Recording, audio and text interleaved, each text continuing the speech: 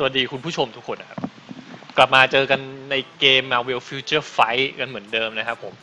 หายไปนานหรือเปล่าวะหายไปพอสมควรกว่าจะว่างอัดนะครับก็ขออภัยด้วยนะครับสำหรับใครที่รอก็นั่นแหละนะครับก็เดี๋ยวจะทยอยทำให้นะมันมีตัวละครกับมียูนิฟอร์มมาเต็มเลยอะไรก็ไม่รู้เต็มไปหมดเลย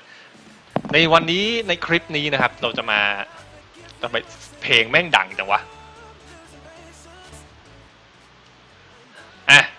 ในคลิปนี้เราจะมาพูดถึงยูนิฟอร์มใหม่ของ Elsa Bloodstone นะครับผมก็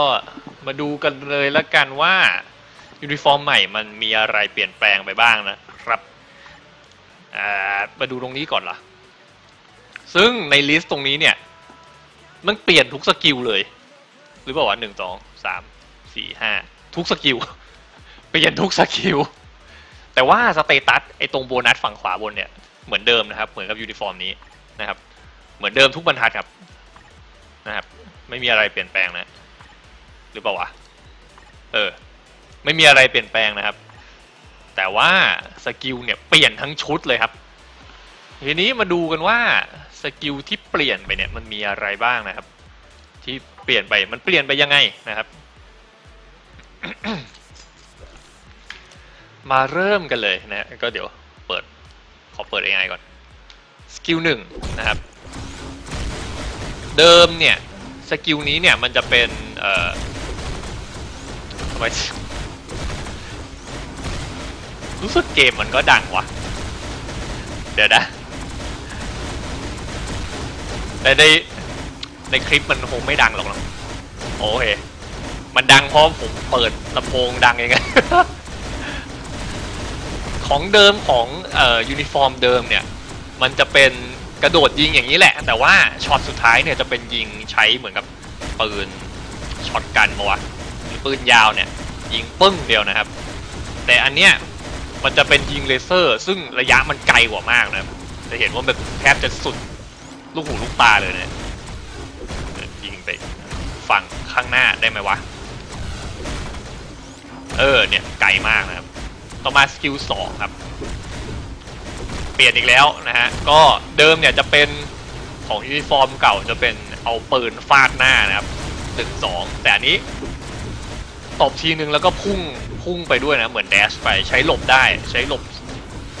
เพื่อหลบได้นะครับแต่ว่ามันไม่ใช่ไอเฟรมนะมันไม่ใช่ไอเฟรมแต่ว่ามันเป็นการแบบเปลี่ยนตำแหน่งในการยืนนะครับอย่างรวดเร็วนะครับจะเห็นว่าเหมือนกับใช้ปืนคู่ตบนั่นแหละนะครับปืนมันเป็นดาบด้วยเหมือนจะเป็นดาบด้วยนะแปลงเป็นดาบได้นะต่อมาสกิล3ครับโอ้โหแม่งแฟนซีมากสกิลนี้เดิมทีจะเป็นแค่กระโดดตีลังกาแบบนี้แหละแล้วก็ยิงแต่ปืนกลนะแต่อันนี้สกิลนี้ของยูนิฟอร์มนี้ช็อตสุดท้ายจะเป็นยิงเลเซอร์ออกมาซึ่งระยะไกลอีกแล้วนะครับถามว่าเป็นไอเฟรมไหมเดี๋ยวนะดูยากว่ะ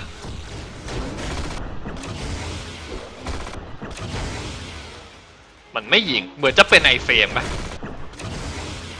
เพราะจังหวะที่หรือว่ามันไม่โดนวะเหมือนเราจะไม่โดนตีนะแล้วก็จังหวะสุดท้ายจะเห็นว่าพอใช้เสร็จแล้วเนี่ยมันกว่ามันจะเริ่มยิงก็สักพักหนึ่งนะครับต่อมาสกิล4ครับนี่เดิมเนี่ยจะเป็นตีลังกายิงนั่นแหละนะแต่ว่ามีช็อตสุดท้ายยิงแล้วลูกระเบิดออกมาด้วยแต่ช็อตสุดท้ายไม่ใช่ไอเฟรมสกิลเดิมยูนิฟอร์มเก่าเนี่ยสกิล4จะไม่ใช่ไอเฟรมนะครับเพราะว่าผมเคยโดนยิงสวนอยู่ก็เดี๋ยวมาเปิดดูดีกันแต่ว่าตอนนี้ของยูนิฟอร์มนี้นะสกิล4กลายเป็นไอเฟรมไปเรียบร้อยนะครับต่อมาสกิล5ครับโอ้ดูดีขึ้นเยอะเลยปกติจะเป็นยืนยิงซัดไปข้างหน้าโง่ๆนะครับอันนี้ยิงเสร็จแล้วมีแบบปาดข้างด้วยนะโดนเยอะขึ้นถือว่าปรับสกิลออกมาแบบดูน่าใช้ขึ้นเยอะเลยทีนี้ขอมาเช็คเรื่องยูนิฟอร์มเก่าสักครู่นะครับ ในเรื่องของสกิล4นะฮะว่ามันเป็น iframe หรือเปล่า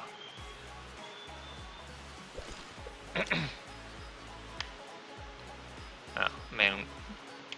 ตบทีเอ้าเป็นแล้วนี่หว่า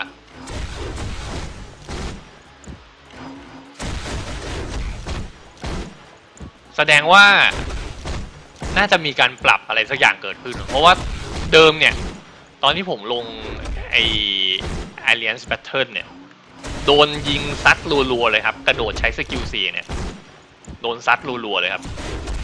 ถ้ามันปรับไปในเฟรมแล้วทุกยูนิฟอร์มโอเคคือจบนะครับถือว่าเหมือนกันทุกยูนิฟอร์มแล้วเพราะงั้นก็คือเปลี่ยนสกิล4ให้มันเป็นไอ้นี่ไปแล้วนั่นแหละนะฮะก็ไม่มีผลอะไรละทีนี้นะครับมาดูกันว่าถ้าเราลงโหมดนี้ด้วยยูนิฟอร์มใหม่มันจะเป็นเช่นไรนะครับ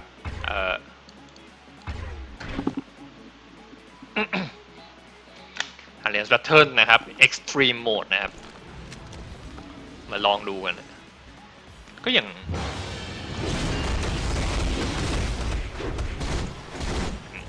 ยิงตึงนี่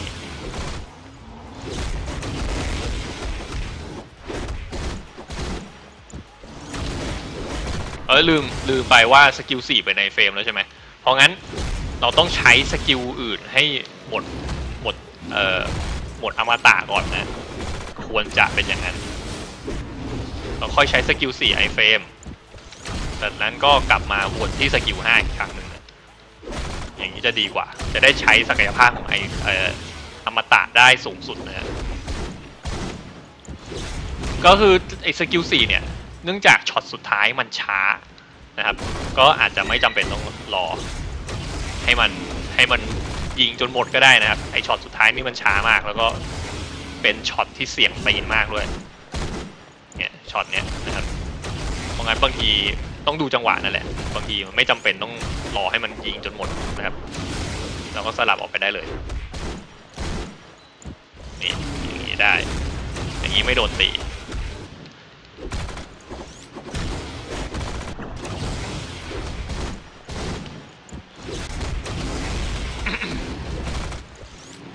แต่ว่าถึงแม้จะอมตะนะครับตัวเอลซ่าเนี่ยยังสามารถโดนเบรกได้เพราะงั้นจากที่ลองเล่นเอลซ่ามานานพอสมควรนะครับมีความรู้สึกว่าตัวนี้ควรจะใส่ป้องกันการเบรกเพราะว่าหลายครั้งเนี่ยใช้สกิลแล้วโดนตบติดเบรกแล้วก็สกิลหยุดไปดื้อๆนะครับโดยเฉพาะสกิล5เนี่ยจะเป็นสกิลที่โดนเบรกบ่อยมากๆนะครับก็เลยควรจะอุ้ยเดี๋ยวอมตะอยู่ไม่ใช่เหรอกดเร็วใช่ไหม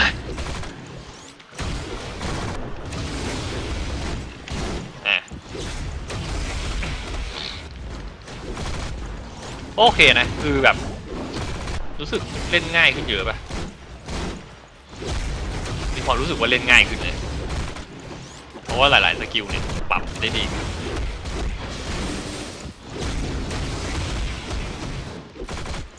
นี่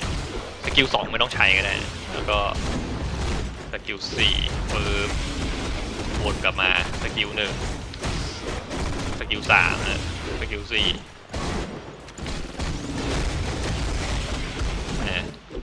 วนไปเรื่อยๆ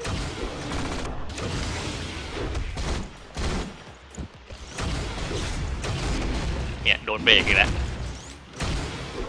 หรือว่ามันติดมือวะน่าจะโดนเบรกเนี่ย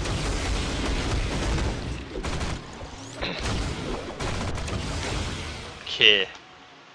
ได้ไป 50,000 ถือว่าไม่เร็วนะครับสำหรับสีเขียวก็คลิปนี้ก็ไม่ยาวนะประมาณ10 นาทีนะครับผมก็เดี๋ยวยังไงให้ดูเท่านี้แล้วกันสำหรับยูนิฟอร์มนี้นะต่อมาที่จริงที่ผมยังติดค้างคุณผู้ชมอยู่ก็คือเจ๊กับตันมาเวลนะไม่ได้อัดสักทีนะแบบว่าติด หลายอย่างครับติดธุระติดนู่นติดนี่นะครับก็เลยไม่ได้อัดสักทีก็เดี๋ยวจะรีบอัดแล้วกันใช่แล้วก็วันเสาร์นี้ วันเสาร์นี้ไปงาน YouTube อีกแล้วนะครับก็หรือเปล่าวะยังเขายังไม่ได้คอนเฟิร์มมาว่าให้ไปนะแต่ก็ถ้าได้ไปนะครับก็จะเป็นวันเสาร์งานเริ่มบ่าย 3เสร็จ 6:30 กว่าจะกลับมาก็น่าจะดึกพอสมควรนะครับก็เลยยังไม่มั่นใจว่าจะมีไลฟ์คืนวันเสาร์หรือเปล่านะครับแต่ว่าเดี๋ยวคืนวันศุกร์เนี่ยจะไลฟ์แน่นอนนะครับก็ขอบคุณทุกคนที่ติดตามนะครับสำหรับคลิปนี้เดี๋ยวเจอกันใหม่ในคลิปหน้าแล้วกันก็คลิปต่อไปก็จะมีรีวิวตัวละครแน่นอนนะครับตัวที่ติดค้างอยู่แล้วก็มียูนิฟอร์มนี้อีกนะครับแบ็คโบว์นะครับก็เอาไว้เท่านี้ก่อนแล้วกันนะครับคลิปนี้สวัสดีทุกคนครับแล้วเจอกันใหม่จ้ะ